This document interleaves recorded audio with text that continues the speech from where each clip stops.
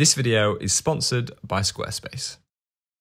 As the years have gone by, my camera bag and my everyday carry has evolved, but there's always been one running theme throughout my decision making when picking my gear and heading outside, and that is just having as little faff as possible. I want a minimal setup that allows me to focus on actually taking photos and nothing else. I would say over the last year, I have landed on a pretty straightforward but effective street photography setup that works perfectly for me. If you haven't seen my face before, hello, my name is Mike and I shoot mostly in London. I have been trying to capture the joys of candid life for about 5 years. I like to take as many photos as possible when I'm out. I walk at least 20k steps, preferably more, just so I know I've been around and I've seen as much as possible. I cap myself at 3 coffees, maybe 4, depending on how long I'm out, and an almond croissant is quite essential for a good day at street.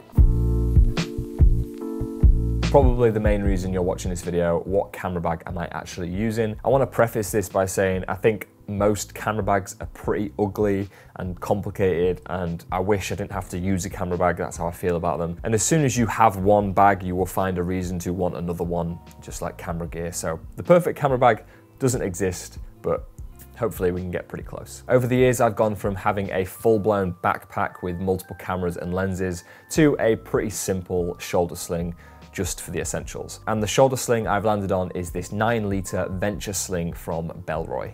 Before the Venture sling from Bellroy, I was using the Peak Design 10-litre sling, but that camera bag feels too much like a hard shell and isn't actually that comfortable. Now, I did buy it thinking I would want to carry more cameras with me, maybe when I'm filming YouTube videos, for example, but it just isn't comfortable, and I wanted to slim it down a little bit better and actually have a bag that feels more like a bag and not like a rock hard shell. So the Peak Design sling was okay. I kind of recommend it, but I much prefer the Bellroy Venture sling. I don't want to turn this into a full-blown camera bag review, but from the last couple of months using this Bellroy bag, it's almost perfect. I'll share everything that goes inside in just a moment, but for me, the size is spot on. I will say that there is only a minor difference between the 9-litre and the 10-litre version of this bag. The 10-litre version has more of a padded shoulder strap and dividers inside the bag, whereas the 9-litre has a more slimmed down shoulder strap and no dividers in the bag. I didn't even know this until JP, a good friend and fellow street photographer, he has the 10-litre version, and we thought we had the exact same bag, and then we realized there was like subtle differences. So 9-litre, 10-litre, Bellroy Venture sling, whatever size you want to go for. Even the 6-litre, I think they do a 6-litre version. I would recommend it depending on what you're carrying, but for me, it's the nicest shoulder sling I've had ever. Talking about what's in the camera bag now, if you've watched my channel over the last few months, you will know I've been using the Leica Q2 most of the time. I love how it feels to use, the image quality, and obviously the little red dot means I'm better than everyone else. The 28mm lens is probably the main reason you would pick this camera up. It does feel more like a 26mm though, but either way, I like that wider focal length. I use the Q2 probably 80% of the time, and then 20% of the time, the good old trustworthy Fujifilm X100V, another fixed lens camera, which is a callback to what I mentioned earlier. I just want camera gear that's as little faff as possible. I'm sure you've heard all the benefits of a fixed lens camera, but I don't want to have to decide on a lens and carry multiple lenses. I just want to make one decision in the morning, pick the camera up, and then that's it for the day. So whether I decide on the Q2 with the 28mm or the Fujifilm X100V and the 35mm, those wider focal lengths kind of suit the things I like shooting. If I want to film a POV for a YouTube video, I can easily pop the GoPro and magnetic necklace mount in here too. Most of the time I have the GoPro on me anyway. It doesn't take much extra room in the bag, and you never know what I might end up filming. I've also been using these little DJI mics recently, which are brilliant. Again, this isn't street photography related, but if I do film a street photography video, like I did recently where I interviewed other photographers, I can just carry these little mics around with me, connect it to my phone, and have top-notch audio. As you can tell from my fixed lens camera, GoPro, audio setup, gone are the days of having multiple camera lenses, bodies, bigger microphones. I just want things to be convenient. And it kind of reminds me of a video game. You know, if your inventory is too full, you can't move as fast. Keeping it lightweight keeps things fun.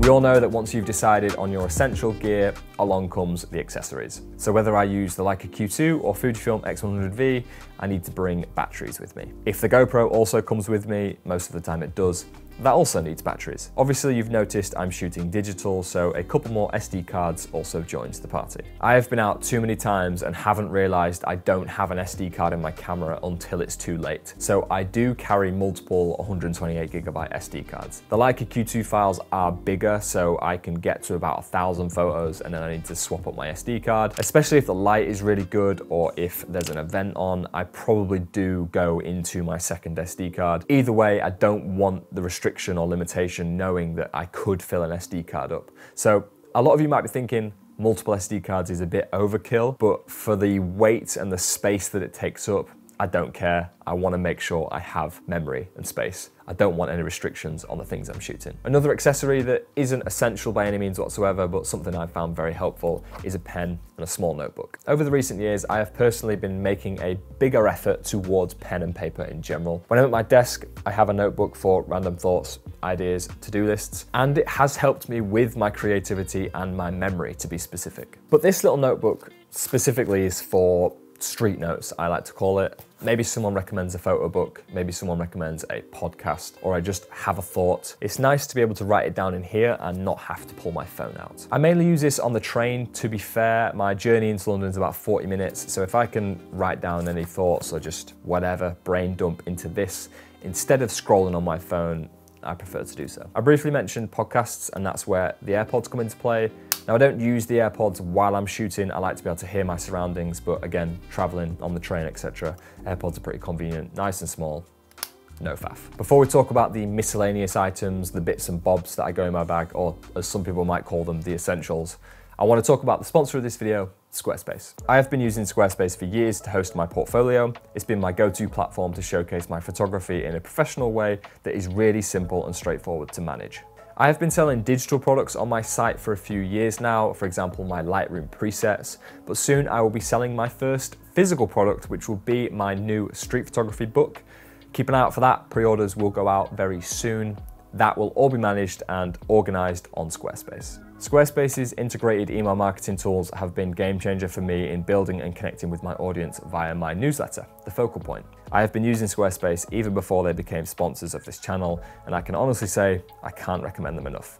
Whether you need a place for your photography, running a business, or starting a passion project, why not at least start a free trial and see what you think? After that, when you're ready to launch, go to squarespace.com/Mike Chudley to save 10% off your first purchase of a website or domain.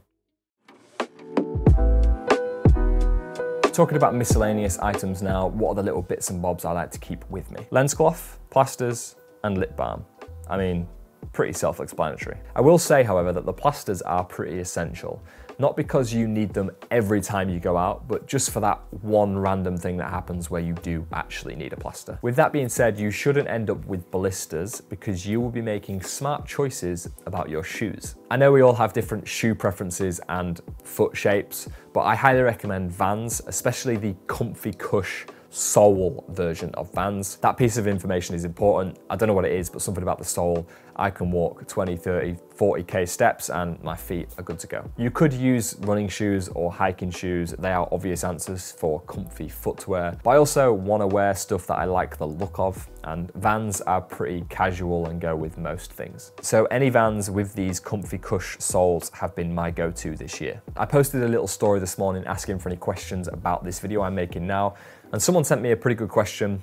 What small addition to your carry has improved your shooting experience the most? I have found that this year specifically, my quantity of images per session is much higher. And there's a weird feeling that lingers when you are limited to SD space or camera battery life. I don't want to hesitate or turn my camera off every 2 minutes or even worry about the restrictions of SD card space and battery life. So it's a simple answer really, but just having an unlimited amount of space essentially and way more batteries than you need just eliminates that weird subconscious feeling of not shooting because you don't think you can. I want to focus on looking and seeing and just being observant and having my camera ready at all times. I don't want to have to faff around with memory card space and batteries or worrying about those things. I know a lot of people watching might just go out with one battery or one SD card, but I don't want to take that risk anymore. I do want to throw out there another suggestion for a sling. This is a long weekend sling. It can only hold one camera, and my Leica Q2 doesn't fit in here, but my X100V does. So if I'm heading into town to get coffee and I'm only going to be shooting for 20 minutes, a smaller sling like this is pretty useful. But everything else I've mentioned in this video is for a full day of, 8-9 hours of street photography. If you've enjoyed this street photography, camera gear, bag, carry, breakdown video, and you want to get more involved, then please feel free to sign up to the Focal Point.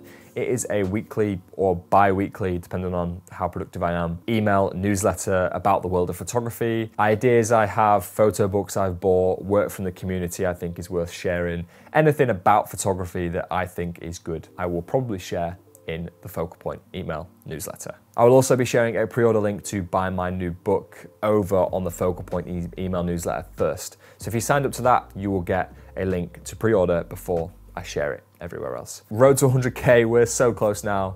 And yeah, that's it. I'll see you next week. Peace.